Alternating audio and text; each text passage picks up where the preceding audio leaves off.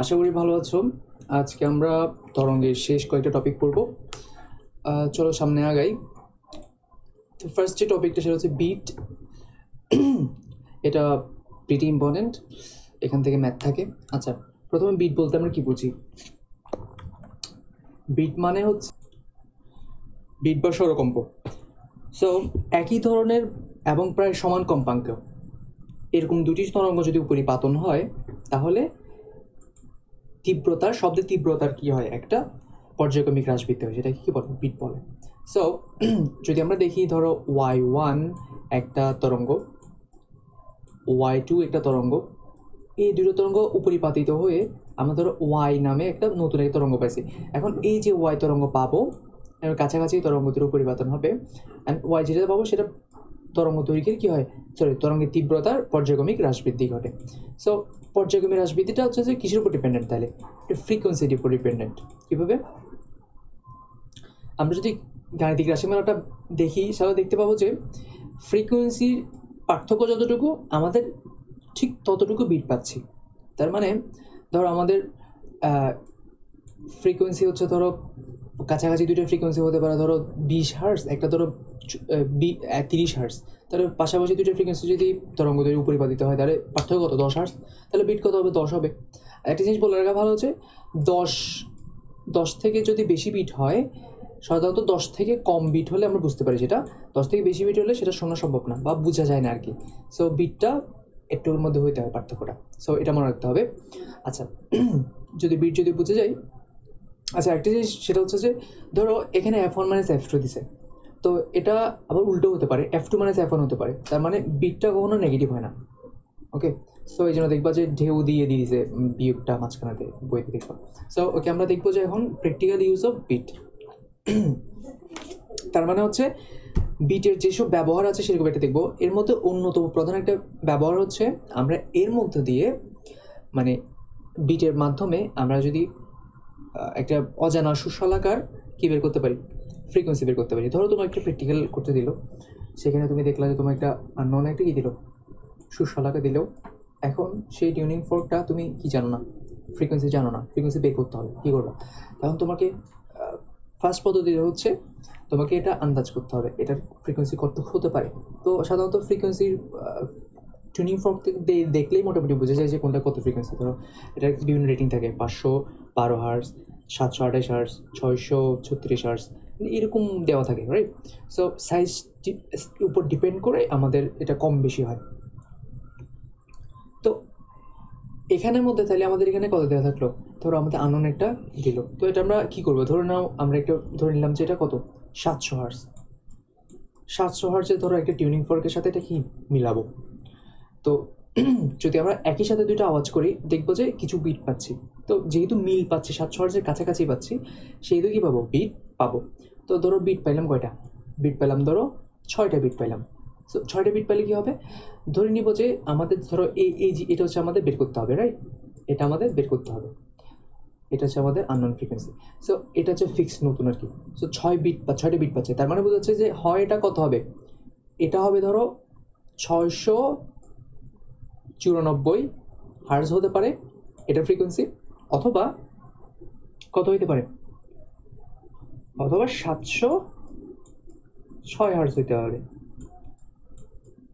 ওকে, so এই একটা assumption যে যদি 6টা বিট পাই, হয় এটা 694 হার্জ হবে অথবা 706 হার্জ হবে। তার মানে এখানে কি দেখতে পাচ্ছি, প্লাস মাইনাস কি F1 মাইনাস F2। তার মানে হচ্ছে বিটের উপর ডিপেন্ড করে আমরা ফ্রিকোয়েন্সি হিসেব করতে পারি। সরি, এইটা প্লাস মাইনাস না, প্লাস মাইনাস হচ্ছে ডিফারেন্ট ইস্যু। ওকে, সো এই যে এটা ধরো আমাদের আননোন ফ্রিকোয়েন্সি যদি F1 হয়, F2 যদি আমাদের নোন ফ্রিকোয়েন্সি, তাহলে F1 ইজ ইকুয়াল টু কত হবে?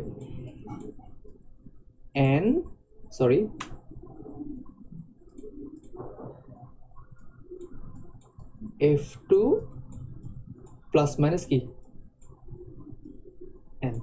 সো এই জিনিসটা হচ্ছে আমাদের কি, আমাদের বিট, অর্থাৎ আমাদের বিট বের করা। আমরা এই সূত্রটা এখানে কি করছি, ইউজ করছি। সো এটা যদি আমরা খেয়াল করি তাহলে দেখতে পাচ্ছি দুইটা ফ্রিকোয়েন্সি পাচ্ছি। তাহলে এখন আমরা কেমন বুঝবো 694 নাকি 706 কোনটা? সো এক্ষেত্রে আমরা দুটো পদ্ধতি ইউজ করতে পারি, সেটা হচ্ছে যে ইনক্রিজিং মাস, অর্থাৎ আমরাও কি করতে পারি, আমরা করতে পারি কি, এই যে জিনিসটা আছে না এটার মধ্যে কি করতে পারি, একটা সবুজ সরে হলুদ একটা রাবার যুক্ত করে দিতে পারি, যে রাবার যুক্ত করলাম তাহলে একটা ভর বেড়ে গেল। তো ভর বাড়লে কি হবে, it will reduce frequency, that means তোমার ফ্রিকোয়েন্সিটা কমে যাবে। ফ্রিকোয়েন্সি কমলে কি হবে, হয় বিট বাড়বে না হয় বিট কমবে, যে কোনো একটা হবে, রাইট? তাহলে বিটের চেঞ্জ হবে। তো এই বিটের চেঞ্জটা লক্ষ্য করে আমরা কি করতে পারি, আমরা এই ফ্রিকোয়েন্সি এটা নাকি এটা সেটা বের করতে পারি। সো এটা হচ্ছে আমাদের টেকনিক। সো এখানের মধ্যে আমাদের যে জিনিসটা মনে রাখতে হবে সেটা হচ্ছে যে increasing mass will reduce frequency, তার মানে আমরা যদি ভর বাড়াই আমাদের ফ্রিকোয়েন্সিটা কী হবে, কমে যাবে। আবার তাহলে উল্টা, আমরা যদি ভর যদি কমাই, কেমন কমাবো, ঘষে তোষে কমাই ফেললাম ভর, তাহলে ভর যদি কমাই তাহলে এটার ফ্রিকোয়েন্সি কী হবে, বেড়ে যাবে। ওকে, সো এই দুটো মাথা রেখে আমরা অঙ্ক করতে পারি। সো অঙ্কে গেলে আমরা আরও ডিটেলস দেখবো যে এটা কোনটা আসলে, সেই এটা মিস্ট্রিটা সলভ করবো। দেন এখানে একটা দেখো অর্গান পাইপ। সো অর্গান পাইপের ক্ষেত্রে কি, এটা দিয়ে কী করতেছি আমরা, আমরা পয়জনাস গ্যাসের প্রেজেন্স ডিটেক্ট করতেছি। তো এটা হচ্ছে আগের দিনে খনিতে আমরা এই জিনিসগুলো বেশি ইউজ করতে পারি। সো এটা কীভাবে করে, সেখান থেকে 2 নম্বরের কোয়েশ্চেন থাকতে পারে যে খনিতে দূষিত বায়ুর অস্তিত্ব কীভাবে নির্ণয় করবা তুমি, বা এটা আদৌ নির্ণয় করা যায় কিনা, বা এটা 4 নম্বরের কোয়েশ্চেনও আসতে পারে। তো এখন কী করবে, ধরো 2টা অর্গান নাম নিল, একটাতে বিশুদ্ধ বায়ু, একটাতে খনির বায়ু। এখন খনির বায়ু বিশুদ্ধ কিনা বা ইয়াকে না, এটা কেমনি করবে, তো দুটোর মধ্যে সেম সাউন্ড দিল। সেম সাউন্ড মানে দুটোতে যদি বিশুদ্ধ বায়ু হয় তাহলে ফ্রিকোয়েন্সি সেম থাকার কথা। আচ্ছা, এখানে আমরা কি জানি, increasing mass will reduce frequency, তার মানে এটা ধরো বিশুদ্ধ বায়ু, রাইট? তো এটার মধ্যে ধরো আমাদের 100 হার্টজ পাইলো, 100 হার্টজ পাইলো, রাইট? 100 হার্টজ পেয়েছে, কিন্তু এটার মধ্যে কত পেলো, ধরো 95 হার্টজ। সো যদি 95 হার্টজ পাই, তার মানে বোঝা যাচ্ছে কি এর মধ্যে নিশ্চয়ই কোনো গড়বড় আছে। তো এখান থেকে সূত্র থেকে জানি increasing mass will reduce frequency, তার মানে এখানের মধ্যে বিশুদ্ধ বায়ু ছাড়াও এখানে অন্যান্য কি আছে, গ্যাসের অস্তিত্ব আছে, তার মানে এটার মধ্যে বায়ুটা ভারী আর কি। তো এটা 95 হার্টজ দিয়ে কী বোঝা যায়, এটা খনির বায়ু বিষাক্ত, বা এটার মধ্যে দূষিত বায়ুর অস্তিত্ব আছে। সো এইভাবে নির্ণয় করা যায়, রাইট? আচ্ছা, এটা হচ্ছে আমাদের বিটের ব্যাপার। সো আমরা এখানে বিট থেকে কিছু অঙ্ক করতে পারি, অঙ্ক করলে আমাদের আরও ক্লিয়ার আসবে জিনিসটা। সো এখানে একটা জিনিস রয়ে গেছিলো, সেটা হচ্ছে কোনটা, আসলে কি 694 হার্টজ নাকি 706 হার্টজ, এটা কেমনে বের করবো? আচ্ছা, এখন আমরা একটা সিনারিও দেখি। সেটা হচ্ছে আমাদের কি দেওয়া আছে, আমাদের দেওয়া আছে অজানা কম্পাঙ্কের সুশালকাকে, অজানা কম্পাঙ্কের সুশালকা ধরো আমাদের এটা আমরা জানি না, রাইট? এটা আমাদের ধরো টি, ওকে, টি,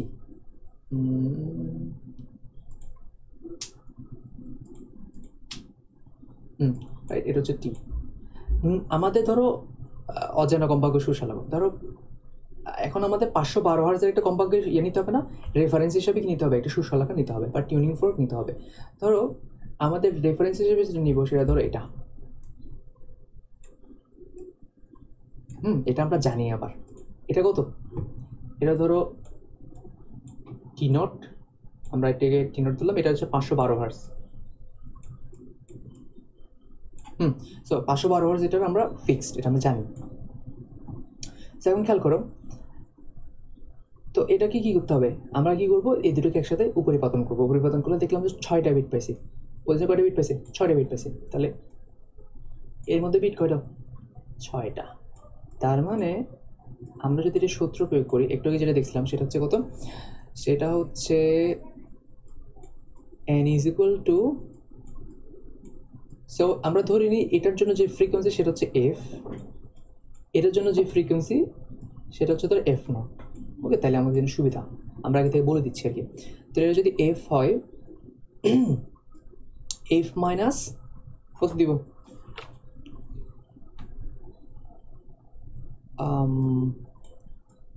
f নট, এটা দিতে পারি, রাইট? এটা হচ্ছে আমাদের সূত্র, রাইট? তো এইটা যদি আমরা একটু সাজালে কত পাবো, আমরা f বের করতে যাচ্ছি, রাইট? তাহলে f ইজ ইকুয়াল টু কত পাচ্ছি, f ইজ ইকুয়াল টু হচ্ছে n প্লাস f নট। এখন এখানে একটা কথা আছে, সেটা হচ্ছে যে আমরা এখানে আসলে জানি না এটা কি আসলে কম বা বেশি কিনা, রাইট? তো এখানে একটা আমরা প্লাস মাইনাস দিয়ে দেবো। তার মানে হচ্ছে যে এটা কি আসলে কম না বেশি? একটু আগে দুইটা সিনারিও দেখছি না, কম হইতে পারে, বেশি হতে পারে। এটা আমরা যেটা পাইলাম আর কি, হয়তো 512 থেকে 6 হার্টজ বেশি হতে পারে, বা 512 থেকে 6 হার্টজ কি কম হতে পারে। তাহলে টেবিলে কি দেখতেছি আমরা যদি n = 6, f not = 512, তাহলে এটা কত হতে পারে? হয় 518 হার্টজ হবে, অথবা কত হবে? 506 হার্টজ হবে, রাইট? এই দুইটা। তো এখন আমরা একটু পর্যন্ত করছি, রাইট? এত পর্যন্ত করে ফেলছি। তো এটা আমাদের বেশিরভাগ অঙ্কে আমাদের একটু জানলেই আমাদের অঙ্ক হয়ে যাবে, রাইট? সো আমরা এখন নেক্সট অ্যাজাম্পশনে যাই। নেক্সট আমাদের কি চাইছে? এক টুকরা তারের সাহায্যে অজানা কম্পাঙ্কের ভর বাড়িয়ে দিল, ওজন বাড়িয়ে শব্দ থেকে 15 বিট পেল। তাহলে আমাদের নেক্সট কাজ কি? নেক্সট কাজ হচ্ছে আমাদের, খেয়াল করো, ধরো এরকম সুশাখা, যেটা এটা যে সুশাখা, এটার মধ্যে কি করলাম? একটা ধরো তার লাগাই দিলাম, রাইট? তার লাগানোর ফলে কি হইলো? এটার ভরটা কি হয়েছে? বেড়ে গেছে। ভর বাড়ার পরে ধরো এটা হচ্ছে কত? এটা ধরো টি প্রাইম, নতুন যেটা টি প্রাইম দিলাম, তাহলে এটার ফ্রিকোয়েন্সি কত হবে? F prime. সো এটা হচ্ছে আমরা ধরে নিলাম আর কি। সো এখন দেখা গেল কি, এটার জন্য যেটা পাচ্ছে, এটার জন্য যে রেফারেন্সের সাথে যদি শব্দায়িত করি, এটার জন্য কত পাচ্ছি? 6 বিট পাচ্ছি।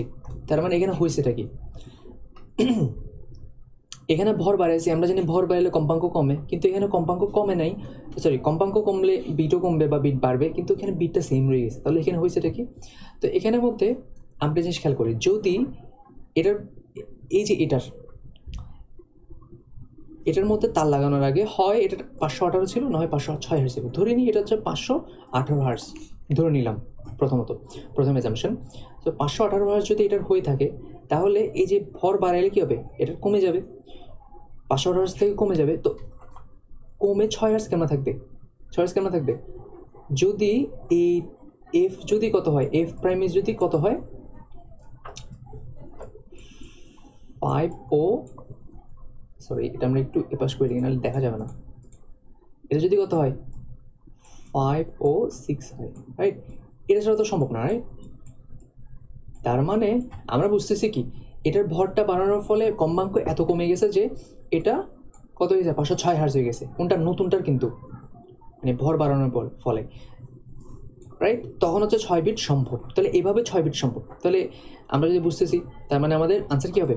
518 হার্টজ হচ্ছে আমাদের আনসার। কারণ আমরা যদি ভর বাড়াই, অবশ্যই ফ্রিকোয়েন্সি কমবে। ফ্রিকোয়েন্সি কমলে বিট সমান থাকবে শুধুমাত্র একটা শর্তে, যদি ফ্রিকোয়েন্সি বেশি থাকে, রাইট? ফ্রিকোয়েন্সি কমে সেম বিট পাবো একটা শর্তে, যদি আমাদের ফ্রিকোয়েন্সি বেশি থাকে। যদি কম থাকে তাহলে তো ফ্রিকোয়েন্সি কমে যাবে, তাহলে বিট বেড়ে যাবে, রাইট? বিট কমার কোনো সম্ভাবনা এখানে নাই। এটা ক্ষেত্রে বিট কমার কোনো সম্ভাবনা আছে? নেই। তাহলে এটা আমাদের হবে না। সো এই বইতে আর একটু বিশ্লেষণ করে দিতে পারে হয়তো। তো আমরা যদি মেইন অ্যাজাম্পশন হচ্ছে এটা। সো এটা হচ্ছে আমাদের ম্যাথ। তো পরের ম্যাথটা অ্যাকচুয়ালি হোমওয়ার্ক হিসেবে থাকলো, তোমরা এটা করবা। বইতে অ্যাকচুয়ালি আসে এটা করা, তো তুমি নিজের মধ্যে ট্রাই করবা আর কি। এমনি সম্ভব। তরঙ্গ বেগ তো আমরা জানি, তরঙ্গ দৈর্ঘ্য সম্পর্ক দিয়ে আমরা করতে পারি। এখানে খেয়াল করো, 6 সেকেন্ডে 20 বিট, তার মানে প্রতি সেকেন্ডে কত বিট?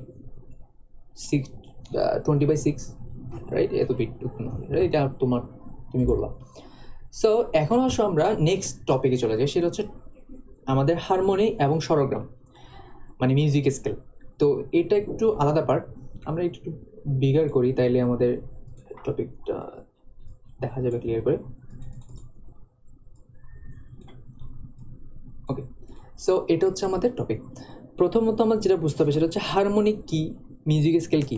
তো এখানের মধ্যে দুইটা জিনিস একটু ভালো করে দেখা যায়। এটা হচ্ছে সুর, যেটাকে আমরা টোন বা সুর বলি, আর একটা হচ্ছে নোট বা স্বর। দুটো জিনিস, একটা হচ্ছে সুর যেটা টোন, আর একটা স্বর যেটা হচ্ছে কি নোট। তাহলে সুরটা কি বা টোনটা কি? টোনটা হচ্ছে এই যে টোনটা হচ্ছে এমন একটা জিনিস, মানে এমন একটা শব্দ যেখানের মধ্যে ফ্রিকোয়েন্সি শুধুমাত্র করে থাকবে একটা থাকবে। দ্যাট মিনস টোনের ডেফিনেশন আমরা এভাবে দিতে পারি, sound that have only one frequency is tone. তার মানে আমরা ধরো সুস্ব লাগা থেকে যে শব্দটা করি, সুস্ব লাগা সবসময় ফিক্সড একটা ফ্রিকোয়েন্সিতে কী দেয়? আমাদের সাউন্ড দেয়, রাইট? তার মানে সুস্বলাকার যে সাউন্ডটা সেটা হচ্ছে একটা টোন, রাইট? সুস্বলাকার সাউন্ডটা কি একটা টোন, এটা বুঝে গেছি। তার মানে টোনের সঙ্গে আমরা বুঝছি। ওকে, দেন আসো নোট। তাহলে নোটটা কি বা স্বরটা কি? স্বর হচ্ছে যে একাধিক টোন মিলে, মানে একাধিক টোন মানে একাধিক ফ্রিকোয়েন্সির টোন মিলে যদি মানে আমাদের একটা শব্দ রেডি করে, সেটা হচ্ছে কি আমাদের নোট। তার মানে sound that have 2 or more frequency is note। তার মানে কোনো স্বরের মধ্যে কি থাকে, একাধিক ফ্রিকোয়েন্সির নোট থাকে, সরি টোন থাকে, এটা হচ্ছে আমাদের কি নোট। স্যার নোটটা বুঝছি, ধরো আমাদের কি আমাদের গলায় যে শব্দ করি, কথা যে বলি, কথার মধ্যে দেখবা যে বিভিন্ন রকম কি হয়, ফ্রিকোয়েন্সির শব্দ বের হয়, কাছাকাছি ফ্রিকোয়েন্সি অবশ্যই। তো সেটা হচ্ছে একটি নোট। তাহলে স্বর, গলার স্বরটাকে কি বলতে পারি, নোট বলতে পারি। অথবা আমার মিউজিক্যাল যে ইনস্ট্রুমেন্টগুলো আছে, যেমন হতে পারে গিটার হতে পারে বা আমাদের পিয়ানো হতে পারে, রাইট? বিভিন্ন নোটে আমাদের জিনিসগুলো বাজে। সো এটা হচ্ছে নোট। নোটটা বুঝছি, একাধিক ফ্রিকোয়েন্সি টোন থাকলে সেটাকে নোট বলবো। ওকে, এটা হচ্ছে কথা। এখন আসো আমাদের মূল সুর বা ফান্ডামেন্টাল টোন কাকে বলে। মূল সুর নামে একটা কথা আছে। তো মূল সুরগুলো কোথায় থাকবে, নোটের মধ্যে থাকবে, রাইট? একটা ধরো একটা নোট যদি আমরা দেখি, নোটের মধ্যে অ্যাকচুয়ালি অনেকগুলো ফ্রিকোয়েন্সি, ধরো F1 থাকতে পারে, F2 থাকতে পারে, F3 থাকতে পারে, রাইট? তো এই যে এই লাইনে যে জিনিসগুলো দেখতেছি, ধরো এটা হচ্ছে একটা নোটের মধ্যে এই রকমের ফ্রিকোয়েন্সিগুলো বিদ্যমান, ধরো 256, 268, এগুলো হচ্ছে আমাদের বিভিন্ন টোন বিদ্যমান একটা নোটের মধ্যে। এটা পুরোটা মিলে কি একটা নোট, এই পুরোটা মিলে কি একটা নোট। সো তাহলে এখানের মধ্যে মূল সুর বা ফান্ডামেন্টাল টোন কোনটা, সবচেয়ে কম যেটা বা 256 এখানের মধ্যে, এটা হচ্ছে কি আমাদের ফান্ডামেন্টাল টোন বা মূল সুর। The lowest frequency tone in a note is called fundamental tone. ওকে, সেটা ফান্ডামেন্টাল টোন বা মূল সুর বুঝিয়ে গেছি। এখন আসো উপসুর বা ওভারটোন। উপসুর মানে কি, এই একটা নোটের মধ্যে ফান্ডামেন্টাল টোন ছাড়া, অর্থাৎ এর থেকে বেশি যত ফ্রিকোয়েন্সি আছে, ফ্রিকোয়েন্সি টোন আছে, সবগুলো কি ফান্ডামেন্টাল, সরি এটা হচ্ছে সবগুলো কি ওভারটোন বা উপসুর বলতে পারি। এটাকে কি বলতে পারি, উপসুর বলতে পারি। এখন কথা আসতে পারে, আমাদের একটা বইতে মজার একটা জিনিস আছে, সেটা আমরা দিই নেই, এটা হচ্ছে হারমোনিক। কি, সরি এটা আর হবে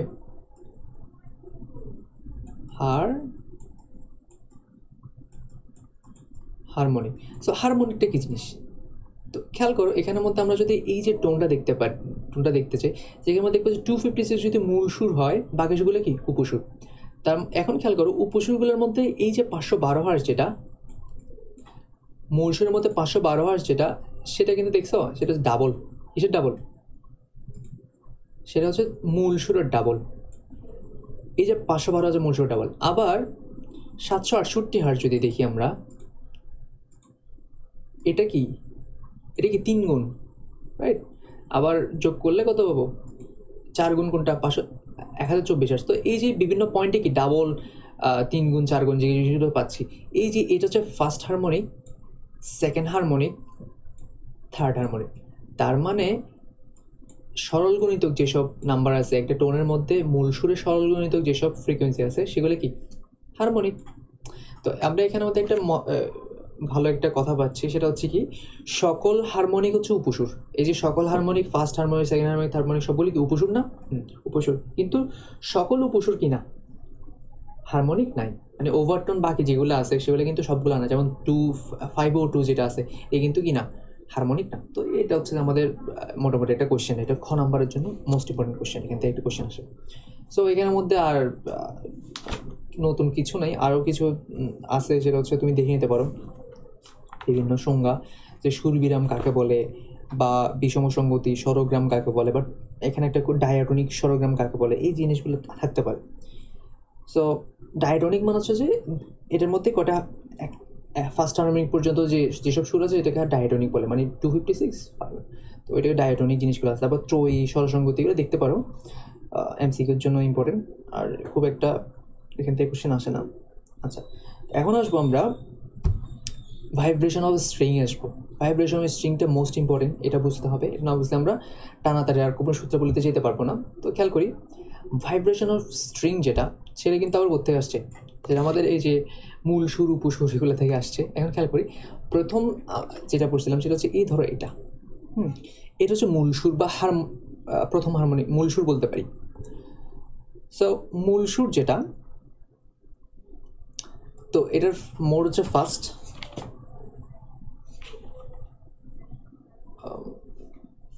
আচ্ছা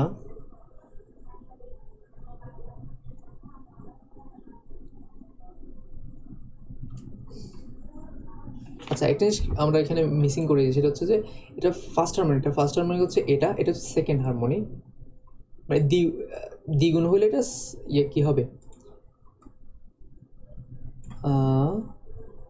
দ্বিগুণ হলে সেটা সেকেন্ড হারমোনিক, 3 গুণ হলে থার্ড হারমোনিক, 4 গুণ হলে ফোর্থ হারমোনিক। এটা এইভাবে আমাদের বুঝতে হবে, রাইট? তো আমরা এটা এভাবে বলতে হবে, প্রথম মূল সুরটা হচ্ছে প্রথম হারমোনিক। সো এটা আমাদের একটু দেখতে হবে। সো এটা হচ্ছে আমাদের আসি, তো এইখান থেকে কী বুঝতে পারি, এটা হচ্ছে ভাইব্রেশন অফ স্ট্রিংয়ের একটা, বইতে এটাও চিত্রটা অবশ্য আছে। স্ট্রিং যেটা, স্ট্রিং মানে ধরো একটা তার নিলাম, তারটাকে একটু ভাইব্রেট করে দিলাম। তো ভাইব্রেট করলে কী হবে, আমরা ওই যে স্থির তরঙ্গ পড়ছি না, এটা স্থির তরঙ্গের মতোই। তো এটা ভাইব্রেট হয়ে কী করলো, একটা স্পন্দন সম্পন্ন করলো, যেটা একটা স্ট্রিং যদি একবার স্পন্দন সম্পন্ন করে সেটা হচ্ছে ফার্স্ট হারমোনিক। সেটা কি ফার্স্ট হারমোনিক। যদি দুইবার স্পন্দন সম্পন্ন করে তাহলে কি, ধরো একবার স্পন্দন সম্পন্ন করে আবার ফিরে আসছে, রাইট? দুইবার স্পন্দন সম্পন্ন করছে, তো এটা হচ্ছে সেকেন্ড হারমোনিক, রাইট? তো এই জিনিসগুলো থেকে আমরা কি করতে পারি, একটা জিনিসে অ্যাজাম্পশন আসতে পারে, সেটা হচ্ছে যে টানা তারে আর কোপনের সূত্র বলতে আসতে পারি। কীভাবে খেয়াল করো, তাহলে প্রথম যেটা আছে সেটা এটা খেয়াল করি, আমাদের তারের লেন্থ কত, তারের লেন্থ হচ্ছে এল, তারের টোটাল লেন্থ কত, এল। তাহলে এখানে খেয়াল করি, এটা এখানে ওয়েভ লেন্থ কত দিলে, ওয়েভ লেন্থ হচ্ছে কত, তারটা একবার এখানে গেছে একটা পর্যন্ত আসছে, তারপর এখানে ফিরে আসছে, রাইট? তারপরে তারের ডাবল লেন্থ আমরা পার করে আসছি, ডাবল লেন্থ পার করে একটা তরঙ্গ সম্পন্ন করছি, রাইট? তার মানে তার ওয়েভ লেন্থ কত হবে এখানের মধ্যে, ফার্স্ট হারমোনিকের জন্য 2L হবে, রাইট? এটা হচ্ছে একটা তরঙ্গ সম্পন্ন করতে আমাদের, একটা কম্পন সম্পন্ন করতে একটু লাগছে, 2L পরিমাণ দূরত্ব অতিক্রম করতে হয়েছে কণাটা। সো এই সেকেন্ডটাতে আসি, সেকেন্ডটাতে খেয়াল করি, এটার মধ্যেও একটা কম্পন সম্পন্ন করছে, আবার দুটো কম্পন সম্পন্ন করছে। তার মানে এই এল সংখ্যক, মানে 2L সংখ্যক স্থানে, অর্থাৎ এখানে গিয়ে 1L 2L সংখ্যক স্থানেও কী করছে, দুইবার স্পন্দন সম্পন্ন করছে। তার মানে কত, 2L divide by 2, 2L divide by কত, 2, 2L ডিভাইড বাই কত, 2। তার মানে ওর ইয়ে কত, ওয়েভলেন্থ কত, ওয়েভলেন্থ হচ্ছে L, রাইট? এটা আমি বুঝে গেছি। তো থার্ডটাতে আসি, থার্ডটাতে অ্যাকচুয়ালি কী হয়েছে, ও স্পন্দন কবে সম্পন্ন করছে, 3 বার সম্পন্ন করছে, 2L ডিভাইড বাই 3, ওকে।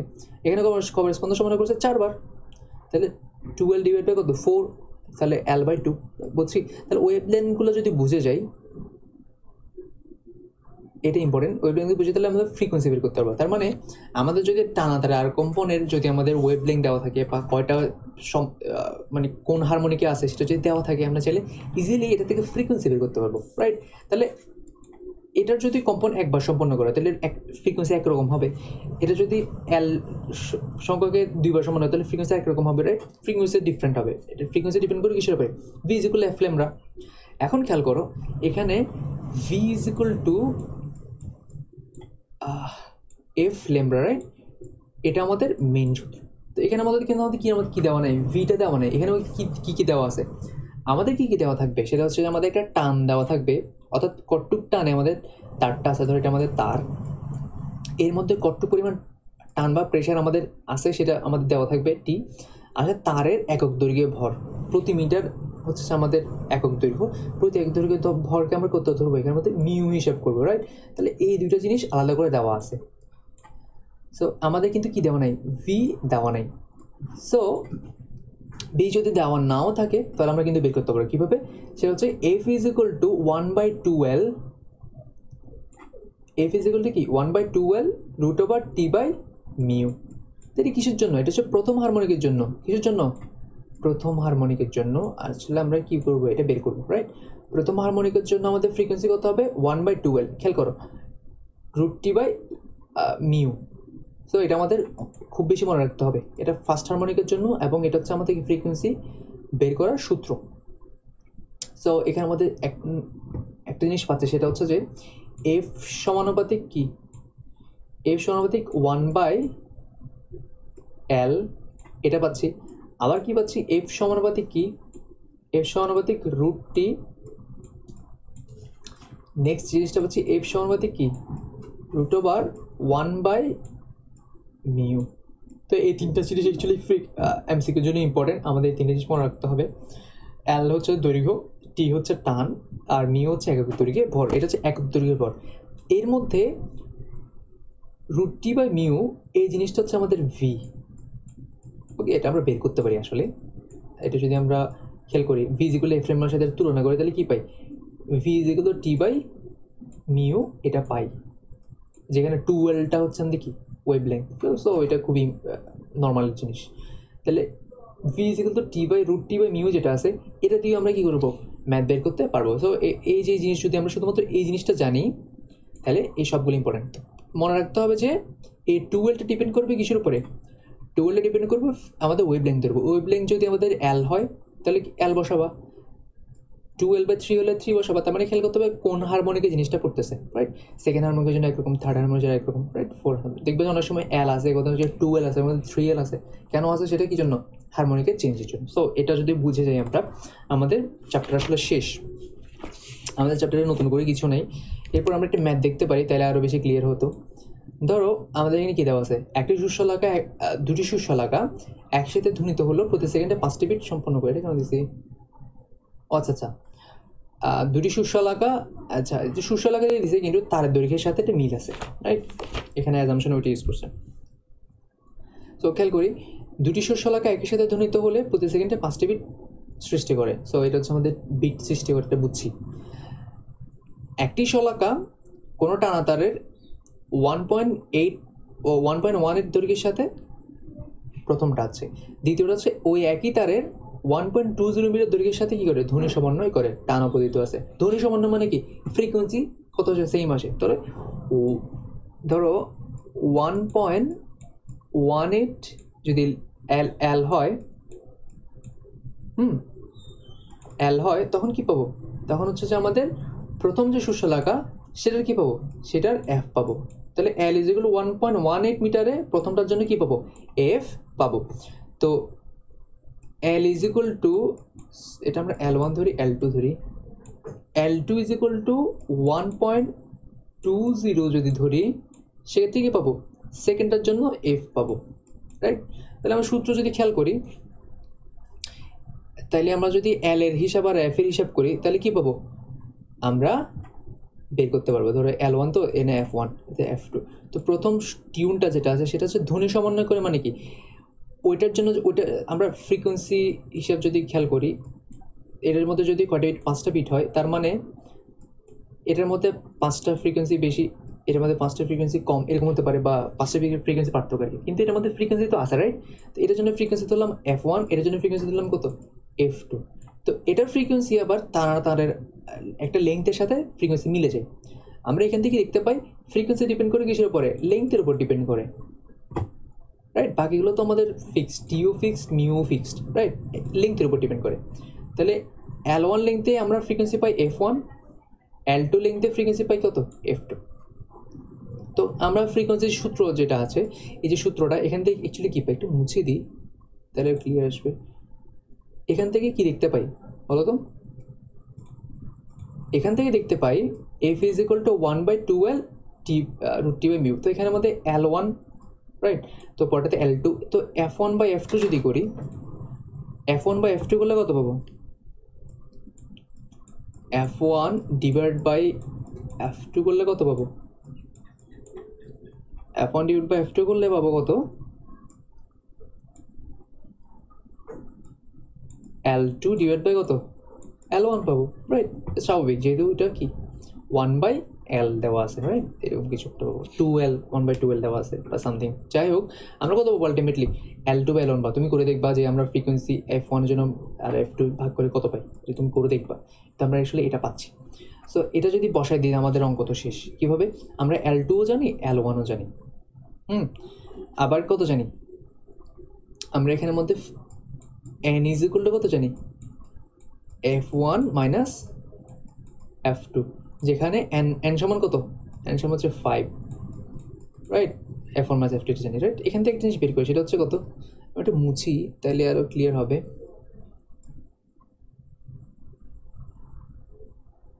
বেশি বড় লিখে ফেলতেছে। সো আমরা এখানে কত পাচ্ছি, আমরা এখানে পাচ্ছি f1 ইকুয়াল টু কত পাচ্ছি, সরি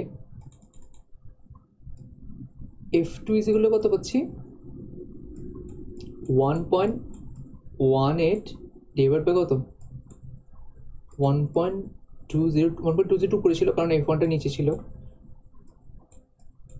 সরি উপরে ছিল, সেই জন্য এখানে আমরা ইয়ে করছি কি f2টা বসাবো, রাইট। আমাদের n থেকে জানে যে কত f1 মাইনাস f2 জানি, রাইট। তো এখানের মধ্যে আমরা কত বসাবো, f2টা বসা দিব, f2 বসালে কত পাবো, আচ্ছা n মান হচ্ছে 5, তো f1 তো আমরা জানি না, কিন্তু আমরা f2 জানি, f2 কত এটা 1.18 1.20, রাইট। এটা হচ্ছে আমাদের কত,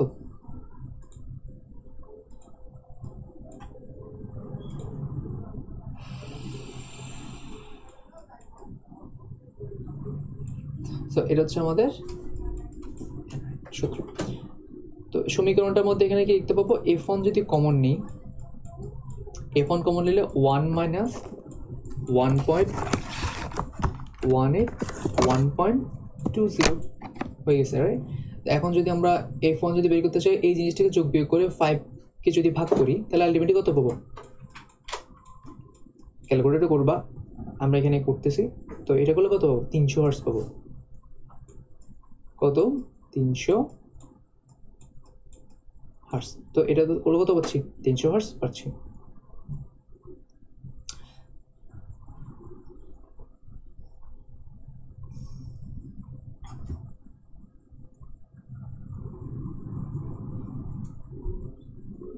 ওকে, সো এখন যদি আমরা এই 300 হার্টজটা কত কত কোনটাতে বসাই, এটাতে বসাই, তাহলে কত পাবো, f2 কত পাবো, f2 ইকুয়াল হবে কত 295।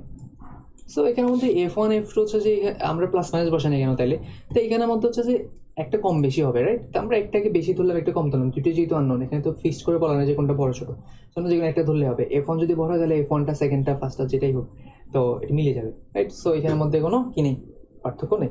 তো আলটিমেটলি হচ্ছে যে 300 হার্টজ যেটা আছে, একটা হবে 300 হার্টজ, একটা কি 295 হার্টজ, এই দুইটা হবে, রাইট আমাদের আনসার। তো আমরা এইভাবে বিট আর বিটের তো খুব একটা ইউজ নাই, শুধু n is equal to f1 minus f2 এই শুধু এটা আসছে। আমাদের বুঝতে হবে কি, দৈর্ঘ্যের সাথে যে ধ্বনি সমন্বয় করে, ধ্বনি সমন্বয় মানে কম্পাঙ্ক সমন্বয় করে, টান অপরিবর্তিত আছে, এটা বলে দিছে। তো আমাদের এই জিনিসটা হচ্ছে আমাদের কি মেইন লাইন। সো বুঝছি, এখানের মধ্যে আরও কিছু আছে ম্যাথ, তুমি বোর্ডের ম্যাথগুলো করে ফেলবা, আর এখানে ম্যাথগুলো করবা, আর পারলে এমসিকিউ যেগুলো আছে বাকি এমসিকিউ সবগুলা পারলে করে বসে দিয়ে মিলাবা কয়টা হয়েছে এমসিকিউ। তো তোমার আরেকটা কাজ থাকতে পারে, সেটা হচ্ছে তুমি সৃজনশীল আপাতত করার দরকার নেই, তুমি বইয়ের ম্যাথগুলো চাইলে পাইলে করতে পারো, পরে লাস্টের দিকে কিছু কি আছে গাণিতিক সমস্যা আছে এগুলো করতে পারো। আর প্রথমে কি করবা, প্রথমে বইয়ের উদাহরণ করে ফেলবা, তারপরে বোর্ডের অঙ্কগুলো করবা, শেষ। তাহলে আর টেস্ট পেপার ধরা লাগবে, সেগুলো শেষ। ওকে।